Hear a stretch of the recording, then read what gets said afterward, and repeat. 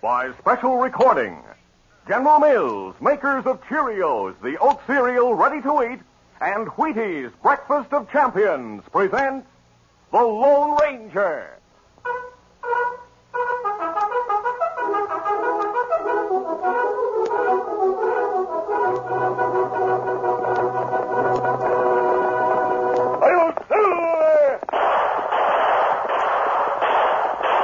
A fiery horse with the speed of light, a cloud of dust, and a hearty Hi-Yo Silver, the Lone Ranger.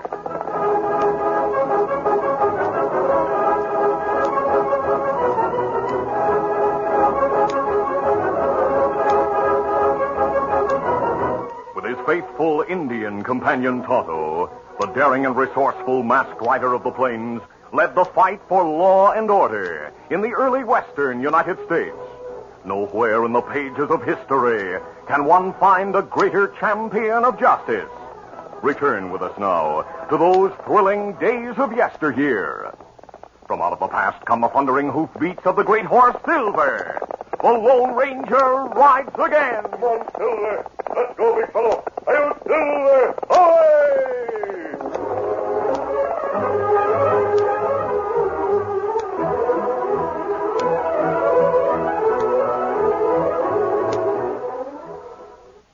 Diving Doris is 13, and she is a diving queen. She can do a flip because she knows she's got gold power from Cheerios. Yes, she's got gold power. There she goes. She's feeling her Cheerios, Cheerios, Cheerios. That's a mighty good idea for you. Just make sure you eat a big bowl of Cheerios and milk every breakfast, and you'll get Go Power, too. Because a Cheerios breakfast is loaded with proteins, vitamins, and minerals. The very things that help build healthy bodies, strong bones, good red blood, and muscles. Why, they'd be the sort of breakfast you'd go for even if they didn't taste so good. And they do taste delicious. Cheerios are a real oat cereal, already cooked with that delicious toasted oat flavor. So that's for you. Swell-tasting Cheerios and milk for Go Power. Eat 'em every morning, and you'll hear... She's feeling her Cheerios.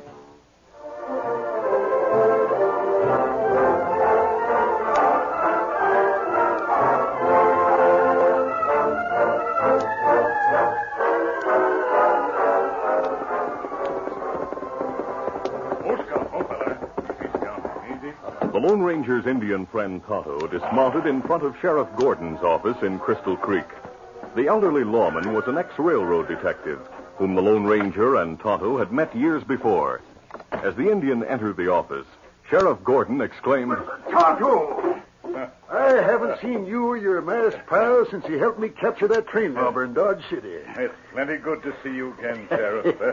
Well, I'm looking for another crook now. Huh? There's a crook in town? Yeah, someone broke into Banker Powell's house last night. The thief made off with the banker's gold watch and a wallet that held $20. Thief not get much loot. Yeah, but the stolen watch belonged to Pike Swally.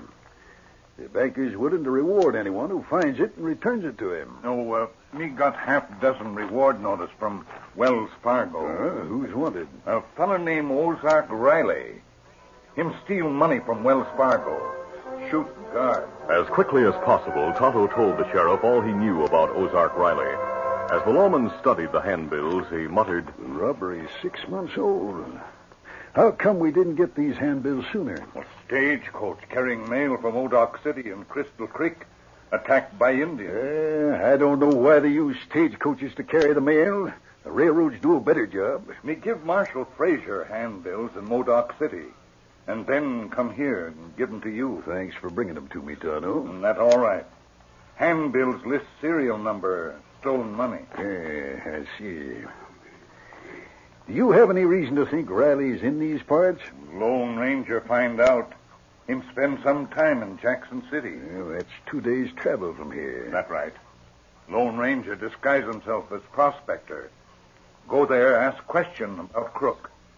Me plan meet Lone Ranger near Painted Rock in half hour. Say, according to this notice, Riley has a tattooed star on his right arm. Uh-huh.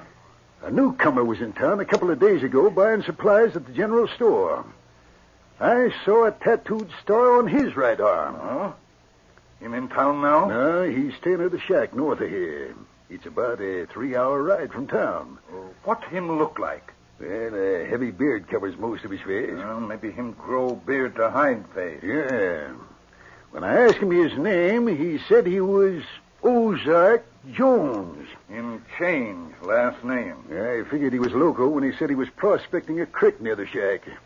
There's no gold anywhere near the place. Maybe him use shack for hideout. Well, come on, Tonto. We'll pass Painted Rock on the way to the shack. Lone Ranger wait at Rock. We'll meet him and go call on Ozark Jones.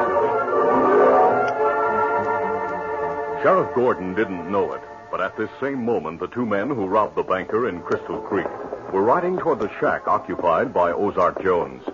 The petty sneak thieves, named Knife Coleman and Skip McCook, were short of food and money. If we hadn't spent the $20 we stole, we'd have had cash enough to get breakfast before leaving Crystal Creek. What are you whining about? We got a meal and a night's lodging for the $20. It was a mighty slim meal. It was better than nothing.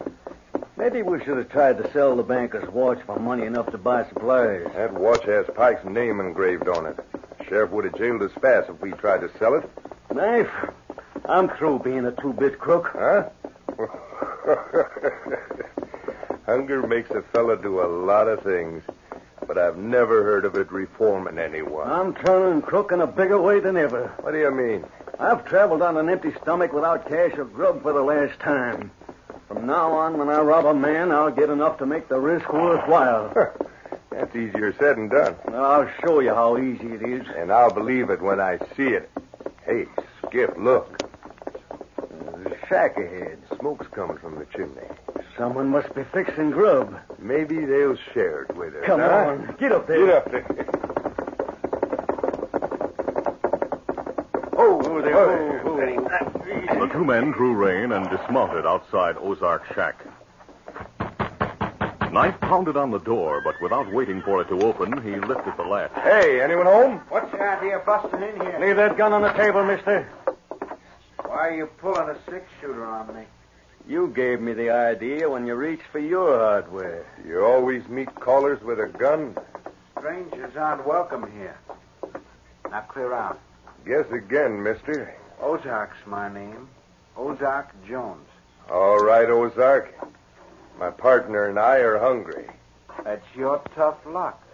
There's food cooking on the stove. What about it? We'll help you eat it. I don't need any help. Now get going. We're staying.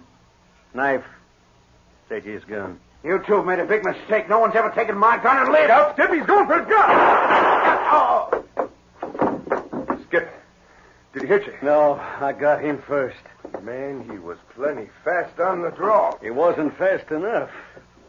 Yep. Damn, Skip. He'd have killed me if I hadn't gunned him. Yeah. Now we're in real trouble. I shot him in self-defense. Maybe you shouldn't have pulled your gun in the first place. He was reaching for his when we walked in here. We'll eat a quick meal, take some supplies, then look around to see if that bearded critter has any cash. The partners ate greedily. Then, as Knife took supplies from a shelf, Skip noticed a chest in the corner of the room.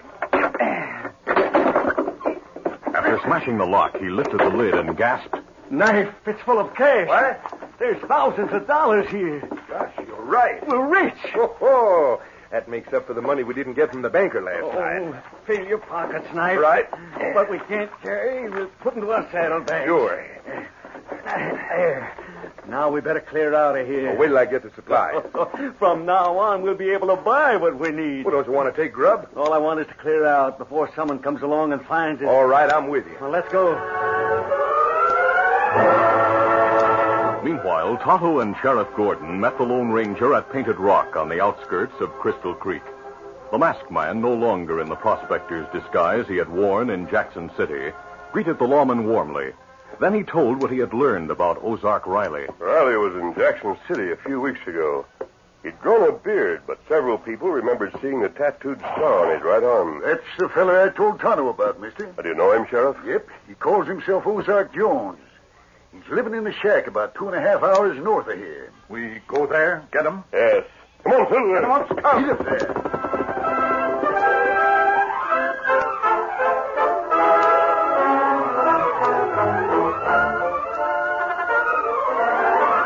We'll continue our Lone Ranger adventure in just a moment.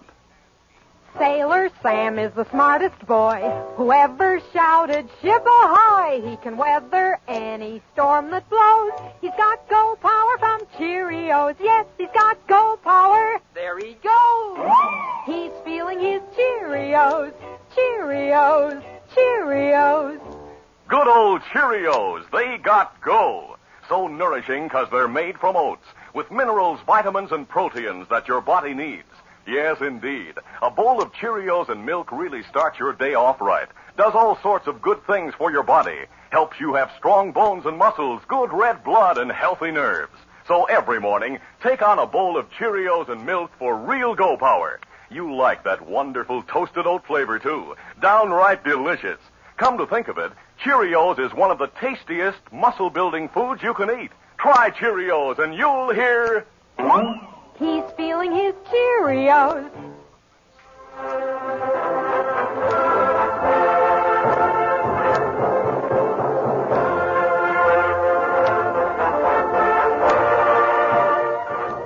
Now to continue.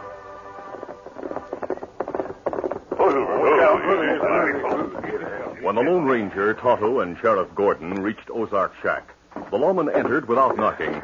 As he stepped inside, followed by the Lone Ranger and Tonto, Gordon exclaimed, Ozark. It looked like him dead. Well, I'll soon find out whether he is or not. What about it, Sheriff?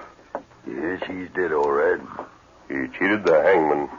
You see the tattoo on his right arm? Oh, there's no doubt about his identity. Him Ozark Riley. Maybe we'll find the Wells Fargo money here. The man who killed him probably took that money. What makes you think so? The smashed lock on his empty chest. You might be right. On the other hand, it might be hidden somewhere in this shack. Well, if you're going to look for it, I'll go outside and look for the killer's tracks. Good enough, mister. Hey, give me a hand with the search, will you, Tonto? Let me help you look for money.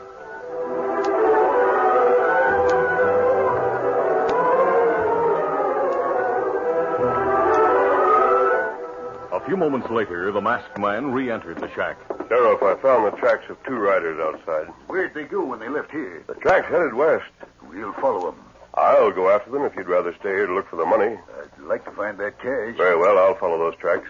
Me follow your trail. Join you later, Kimasabi. All right, Tonto. Adios. I'll see you later, mister. Easy, steady, big fella. Come on, Silver!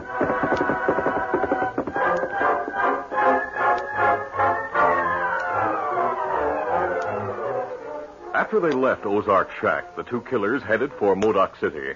Because of their painstaking efforts to cover their tracks, they reached the thriving settlement later than they expected. As they rode along Main Street, Skip looked at the watch they had stolen from Banker Pike. It's 7 o'clock, Nave. It was long enough to get here. It pays to be careful. Why you had to go to all the trouble of dragging brush over our tracks is more than I can figure out. I did it to cover our trail. That trick won't fool a good tracker. Now that we're this far, we've nothing to worry about. No one will be able to find us in a town this size. I've heard a lot about Modoc City. Yeah, so have I. Knife. Look. What's wrong? There's the Henry House Hotel. Well, what about it? Next to Fred Harvey's outfit, that's the most famous eating place in the West. Oh, yeah? A woman named Ma Hanks runs it. Well, let's stop and get a meal there. Now that we can afford the best, we'll do more than that. We'll rent a couple of rooms and stay there a few days. That suits me if the law doesn't get wise to us. We didn't leave a thing at that shack to tie us into Ozark's killing, so forget the law. But if we're caught, we'll hang. They'll have to prove we killed Ozark first.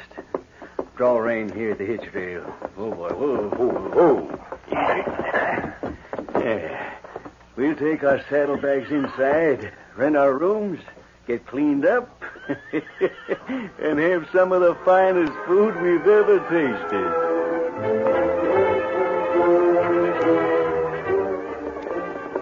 It was dusk when the Lone Ranger reached Modoc City. To hide his mask, he pulled his Stetson low over his eyes and guided Silver along back alleys. He drew rein at the rear door of the jail. Oh, easy, steady, big fellow. A few moments later, he was inside the office talking to Marshal Jim Fraser. He explained how he had followed the two men who shot Ozark Riley as far as the city limits. It was impossible to follow their trail along Main Street, Marshal Jim. It'd take a bloodhound to do that, mister. They weren't far ahead of me. That means they haven't been in town long. That's right. In that case, we'll start looking around for a couple of newcomers. Meanwhile, in Ma Hank's dining room, Knife and Skip finished their meal. As Skip drained his third cup of coffee, Knife looked around the deserted room. We're the last ones to finish eating, Skip. We were late starting, Knife. Man, that was a doggone good meal. Best I ever ate. Who do we pay for it? Here comes the youngster who served us.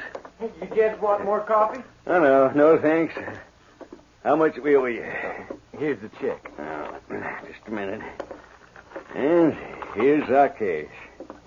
Gosh, $100 bill. That's right, youngster. Don't you have anything smaller? Nope. Well, I'll have to ask Ma Hank to change it. I'll be right back. We'll wait right here. Hey, Ma. What is it, Ned? Those gents in the dining room handed me a $100 bill to pay their check. So they're paying in paper money. I told them I'd have to ask you to change it. Paper money, huh? Ned, you go to the lobby and get the handbill Marshal Jim gave me this morning. Yes. I want to compare the serial number on this bill with the Wells Fargo list. When Ned returned with the handbill, Ma Hank studied it closely. 8, 7. Ma, those gents are still sitting in the dining room waiting for change. Well, let 'em wait, Ned. I got orders from Marshal Jim to be mighty careful about But paper they might come in here and find out what's taking so long.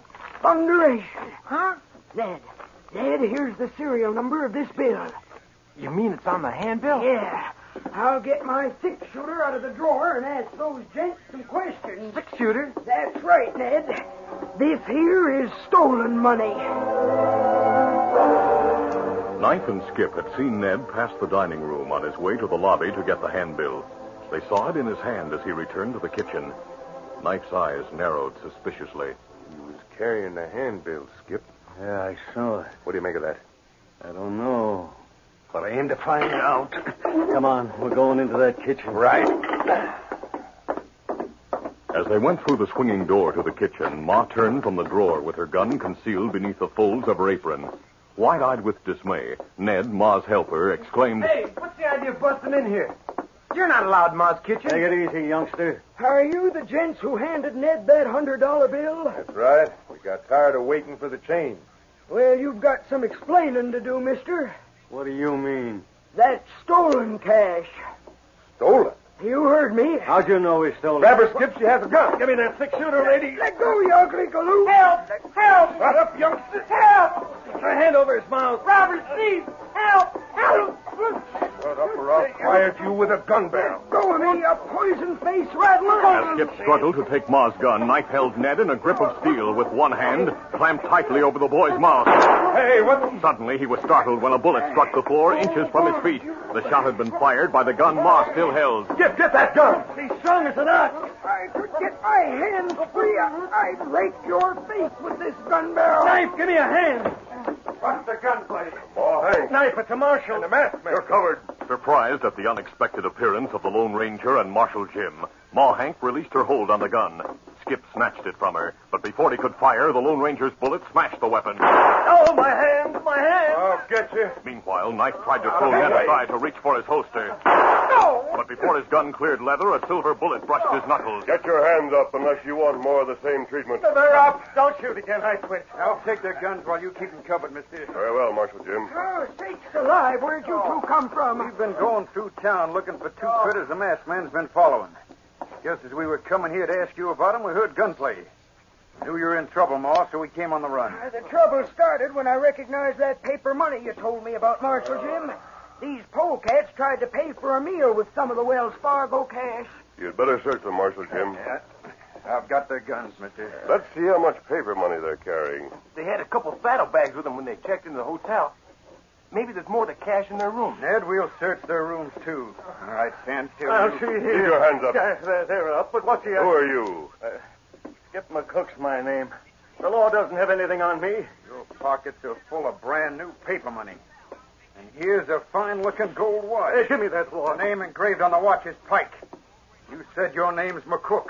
Sheriff Gordon's looking for a gold watch stolen from Banker Pike in Crystal Creek. Oh, Skip, they've got us for everything. Shut up. I'll check the serial numbers of that cash against the list. Good idea, Mrs. Hank. You two are in plenty of trouble. Hey, how'd the law get the serial number to that money? The serial numbers have been on record for 6 months. What?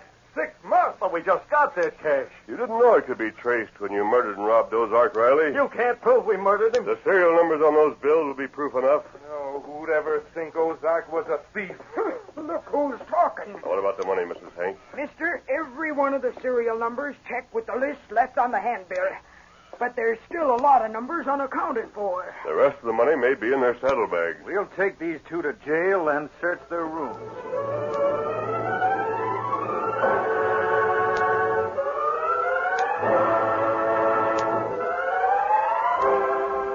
Half an hour later, Sheriff Gordon entered Marshal Jim's office. As he approached the lawman's desk, he saw Banker Pike's gold watch gleaming on the blotter. He pocketed the timepiece to return it to its rightful owner, then eyed the neat stacks of new paper currency the marshal counted. Is that the Wells Fargo money, Marshal Fraser? That's right, Gordon. Tonto and I met the Lone Ranger on our way into town a few minutes ago. He said he'd ride back to pick up Tonto. I hear you got the fellows who murdered Ozark Riley. Yeah, they're behind bars right now. Well, I reckon you've earned the reward. No. It'll go to Ma Hank. Huh? She spotted the stolen money. Well, good for her. Yeah, but Ma's not half as pleased about that as she is about seeing the Lone Ranger.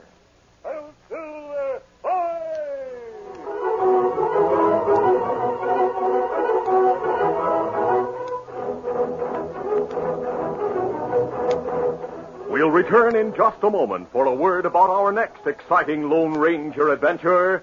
Rendezvous at the Little Bighorn. 'Cause champions are made, not born. Yes, sir. Get on your way. Get on your way. Get on your way with Wheaties. Don't ever doubt it. Champions are made, not born. You can get there. For example, take the story of Wheaties champion Stan Musial of the St. Louis Cardinals.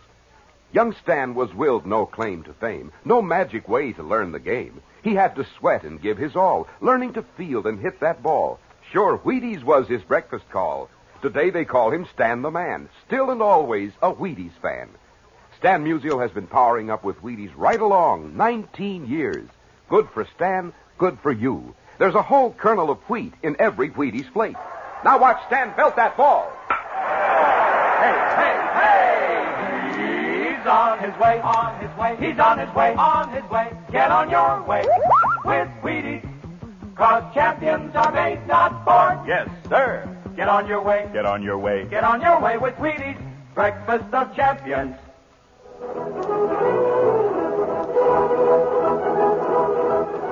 Acting as scouts for Lieutenant Colonel Custer, the Lone Ranger and Tonto located the camp of Chief Sitting Bull. In the moonlit darkness, they saw an army of warriors in the village ahead. There's 5,000 men in there, Kimasabi. Custer has only 200 men. Come on, Tonto. We'll warn him to avoid a fight until he's heavily reinforced. But before the Lone Ranger and Tonto could return to their horses, 6 Indian sentries discovered them. And there he goes. 2 of the warriors grabbed the masked man, while a third caught Tonto. We kill spies! Death and disaster are ahead of the Lone Ranger and Tonto in our next exciting adventure. Be sure to listen. The Lone Ranger, a copyrighted feature of the Lone Ranger Incorporated, is created by George W. Trendle, produced by Trendle Campbell Muir Incorporated, directed by Charles D. Livingston, and edited by Fran Stryker. The part of the Lone Ranger is played by Brace Beamer. Your announcer, Fred Foy. The Lone Ranger is brought to you by General Mills every Monday, Wednesday, and Friday at this same time. Be sure to listen. This recorded program has come to you from Detroit. This is ABC Radio Network.